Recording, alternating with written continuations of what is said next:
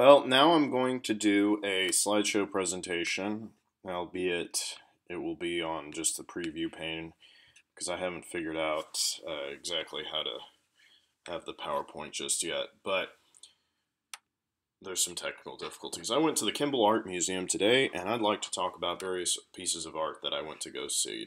And it's going to be in chronological order, and you can make pieces of art. Of course, I'm citing the Kimbell Art Museum in Fort Worth. You should absolutely go visit it. It's a great visit. And go see these pieces of art for yourself. So, starting off, this is a piece by Cezanne. It's one of my favorite, actually, in the exhibit. I really enjoyed it, and I think it's interesting to look at it from three different angles because it kind of looks like you're going in different directions when you're on these paintings, and it seems to evoke kind of a pastoral scene, and you don't know if that's a path or maybe it's kind of a part of an agricultural setup, but it does seem kind of serene and beautiful. And it's really a great place to start off because I often go to this part of the exhibit and see this painting there. It's part of the permanent collection, as far as I know, and it's just really beautiful. It has a nice array of colors. It evokes something nice, peaceful, serenity. This is what you would expect from a rural scene, usually, and I really enjoy that, and I enjoy the perspective of how the road seems different each way you look at it. It might sound obvious, but it's kind of nice. And of course the granite behind of the Kimbell is beautiful. You can see it in these various pictures, and even the frame for this painting is actually very nice as well. Nice ornate, and I think it blends in with the color scheme, the tan and red and brown and yellow and all that. That blends in with the green and blue and white and black and turquoise. I mean, you can almost say. I mean, you see all these different colors. Well, amazing thing is it's not just one color. It's many colors. So I think that's absolutely beautiful. Another one of my favorites is this deer painting. It's on the permanent collection. You know, it's coming downstream. It's nature is part of life, and there's something beautiful going on over here. You know, it's just we're in our natural state, the brook. But you can see there's kind of bricks and like it almost looks as if industrialism is about to, or the civilization in some sense is about to come down on the brook. Even that deer in the middle over here kind of looks worried, but that tree is holding it back, and I don't know, maybe a bridge will be built. Of course, every city in the world was once natural. I mean, these are just my thoughts, and it's all up for grabs, of course. Here's a painting, 1865, I believe. It just makes you wonder, you think about 1865, the Civil War entered the United States, but this is France. So, there's all these things. The world is not every scene looks the same. If you see all this, maybe you think it was Ireland, and maybe you think it was the coast of England. I mean, or perhaps this is a unique geographic location, but if you're not familiar with it, it just makes you wonder. And what's that thing out in the distance? Is it kind of a skiff? Is it a little boat? What's the wagon doing in the water? Is it lost, or is it trying to get out? Was there a shipwreck? Or is that something ominous in the distance? It may be a building or a rock jutting out because it's kind of in the darker portion, but there seems to be light shown on the land. So you kind of come after there after you're fishing. Something to think about. Clemenceau, President of France or Prime Minister of France during World War One. When I remember when I first saw this, I recently saw Dr. Strangelove, Stanley Kubrick's Dr. Strangelove, and General Ripper indicates that a quote by Clemenceau, and excuse me, and I think that's really interesting. Of course, this was before World War One. George Clemenceau. And then here's actually a painting that I hadn't seen before. Kind of a nice, you have these triangles. They're fishing nets, right? But they kind of contrast to that other triangle. You could arguably say this is a little triangle, what you see in the river. Maybe a trapezoid of some sort. I like how that contrasts. Drying the nets. And then you have this kitchen garden. What's going on here? You have some shadows. there's light on the garden, and that's where all the colors and things happen. And the road to get on the garden may not always be nice, but once you're there, food and nice things happen. But you can see there's something a little going on. Maybe some animals playing, maybe a rock. So is there a rock in the road as you go to the garden? Maybe what about beyond the garden? There's some stucco houses and red roof, tan roof. It's interesting. It's a new acquisition. It was actually my first time seeing it. Hadn't been there in several months. Venice, Venezia. What better paintings? I love paintings of Venice. I just think it's interesting. You have this stark contrast. You know, water is water. It's eminent. It's dominant. And then you have civilization springing up from the water. Of course, it's these few hundred islands. You know, what was it like 4,000 years ago? It was just a few hundred islands, right? But then things built up and people built unities, and it was a difficult location. And I think it's interesting. Of course, lots of Shakespeare plays revolve around there, lots of history, Lord Byron, etc., etc. I love that tower in the background. It's very interesting. The Grand Canal looking toward the Rialto. Here's a portrait of one of my favorites, actually, that's in the Kimbell Museum. It evokes this beautiful scene from Euripides' play, Iphigenia. And basically, we have, and it's based off the Iliad, first scenes of the, well, I mean, it's, yeah, it's some degree. But there's Achilles, and he's angry at Agamemnon. You can see it in his eyes. I mean, you wish you could zoom in there. Sorry, I thought I might have another picture.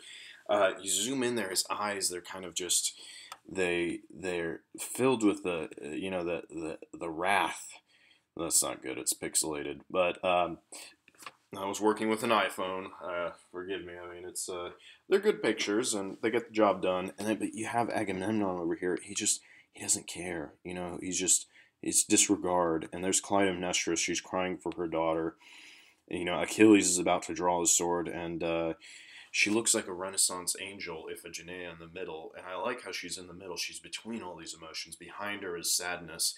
But what's that going to do? She's kind of leaning towards Agamemnon because, you know, you shouldn't care. Yeah, you know, and you have Achilles. He's about to draw his sword. He's filled with anger. This is just a really great painting. One of the very popular. I remember seeing books with this on the cover.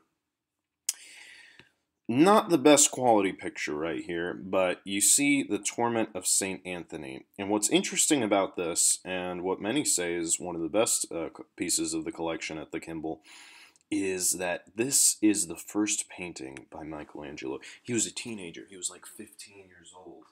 You see him here.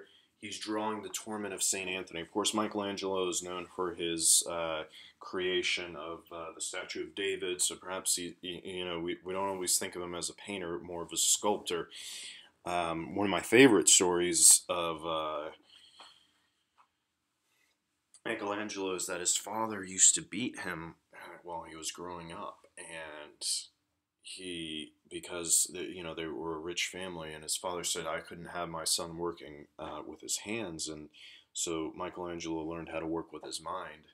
And one time when a prince commissioned a statue, and the prince had heard for 3 months Michelangelo was just staring at the statue, and he didn't know if it was true or not.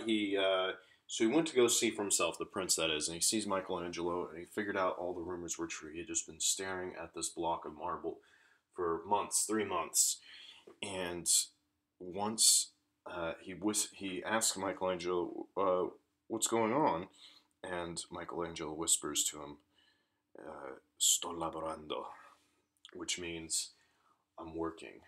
Sto lavorando, and it's about 3 months later, that block of marble became the statue of David. So I think it's interesting to think about that little paradigm that one might have acquired from the season of Lost TV show. But you have the torment of St. Anthony, and there's this almost grotesque looking creatures, and they're tormenting him, but he's staying in there, and the light behind him he's holding in there. You know, he's not going to go down on those hard cliffs, but beyond there seems to be better things, and in the sky and things of that nature.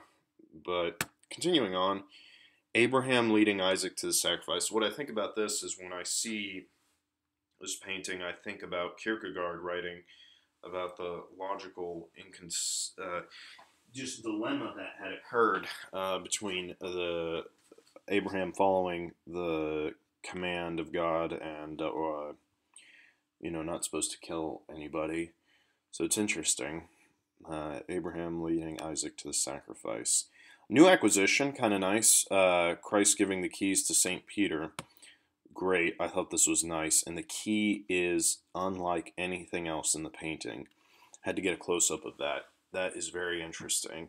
You know, you hear about it being mentioned at the trial of St. Thomas More, that about the keys being given, and what's this guy doing over here? And these are the disciples. 1, 2, 3, 4, 5, 6, 7, 8, 9, 10, 11. I guess the 12th one is back there. Anyway, very interesting indeed.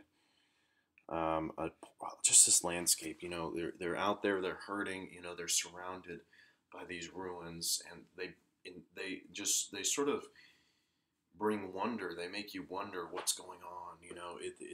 They're coming forth. The light shines on them and shines on the people there through the ruins, and it's as if the ruins will lead them to something greater, make them think about things and things of that nature. Pastoral landscape. It's not just nature, it's what happened there in the past that's important as well. And it's what we do with the future that defines us. Red figure cup showing the death of Pentheus and Maned. Well, I like this Greek art. This was almost the peasants' art in Greece, and it's so beautiful. And it makes you wonder what was the high art pottery. A lot of it hasn't lasted, but it's amazing that the Greeks were surrounded by the ancient Greeks were surrounded by these things. Of course, in modern Greece, these things exist too in the museums, and you could get the little copies as to tourists. This is one of my favorites, possibly one of my favorite pieces in the collection. Maybe I've said that more than once. Portrait of the Emperor Marcus Aurelius, the philosopher king. They say there was a dream of Rome, and I think that's really cool, the philosopher king. And this is a nice bust of him. I think this is very nice. Makes you wonder. His eyes are, I guess, looking to the side, and he has his curly hair and beard. It's a philosopher king. Incidentally, after paganism kind of went out, people used to knock, this was in the Middle Ages, statues' nose off because they thought the soul was somehow in there. It's interesting. You'll notice a lot of statues from earlier periods don't have noses. And here's another example. I just thought that's a nice Roman artifact.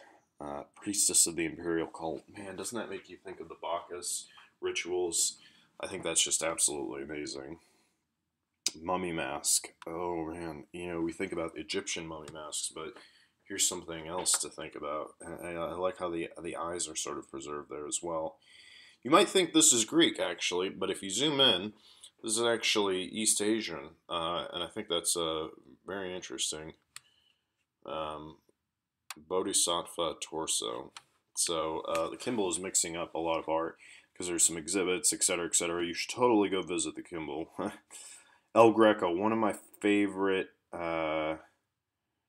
painters. He's painting Dr. Francisco de Pisa, Dominikos Theotokopoulos. I just think he was, in some sense ahead of his time or just separate from his time. I mean, he's drawing in a way that evokes emotion and things. I think it's just absolutely amazing. I love this painting. You walk past it and you don't give it a second thought, and then you go back and you say, wow, that's a very interesting painting.